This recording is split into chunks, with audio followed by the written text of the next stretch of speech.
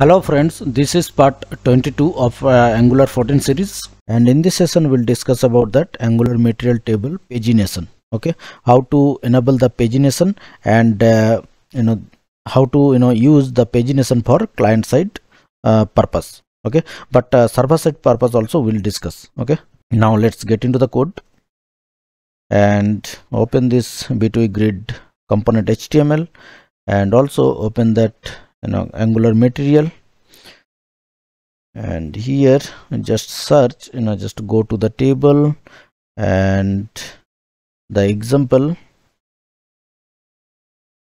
here and search here pagination. Okay, now here is that example,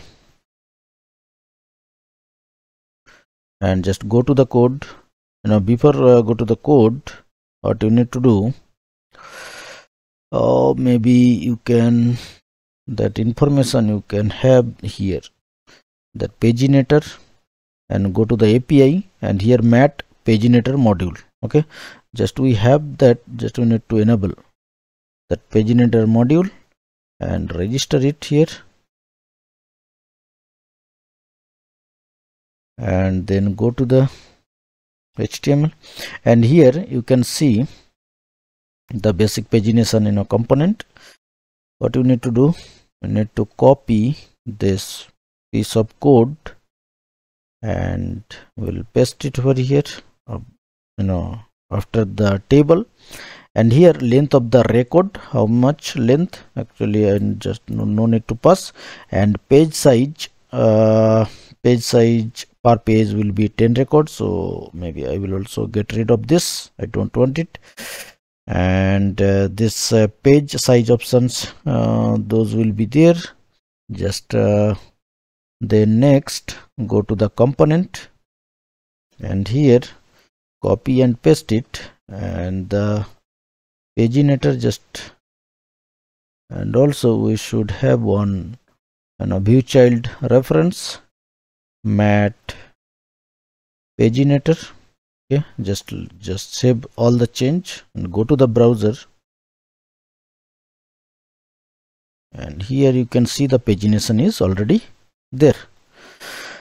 Now if I go to 10, then see 10 records is coming, 10 records are coming. Now 100 total we have 30 records, so these are the things already applied. Nice, cool, right?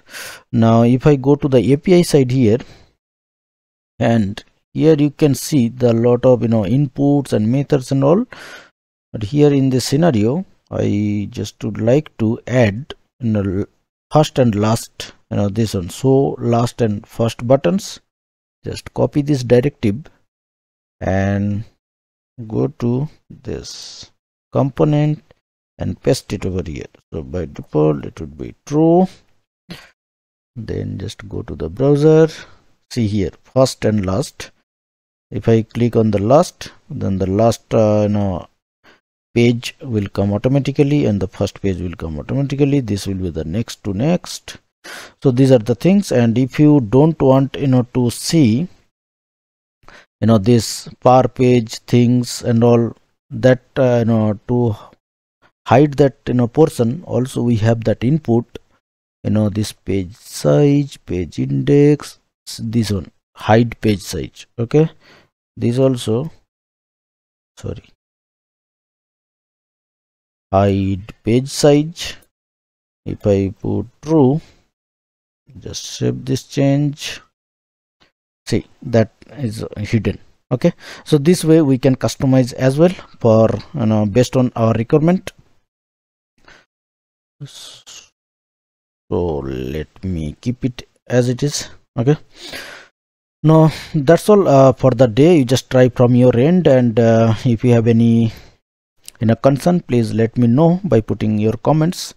So for that next session we'll discuss about that some filtering for this table. Okay, so for that stay tuned and be safe. Thank you for listening. Have a great day.